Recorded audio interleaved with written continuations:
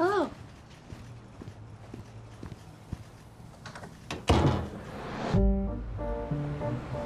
There were hundreds of us, working at literary agencies.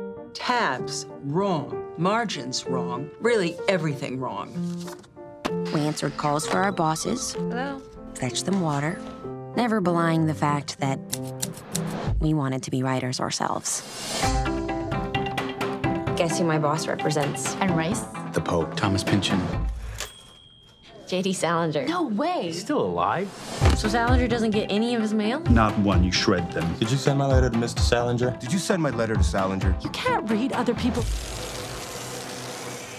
MA in English literature. What do you like to read? Laurie, Hammett, Donald Westlake. To be in this field, you'll need to read authors who are alive. You keep saying you want to write, but you work long hours for other writers. Dear boy from Winston-Salem, if you want to uphold the spirit of Holden, try not to care too much about how people judge you. Sincerely, Joanna Rakoff. These letters had changed me. Someone should go to the meeting in Washington. I suppose I could send Me. You've become quite the expert in what Salinger would say.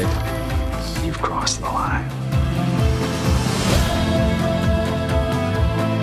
There's just things I want to do. I'm afraid that if I don't do them now, I never will. You have good instincts. You have it in you to become a really fine agent. But you have other aspirations. I didn't want to be ordinary. I want to be extraordinary. Make a noise.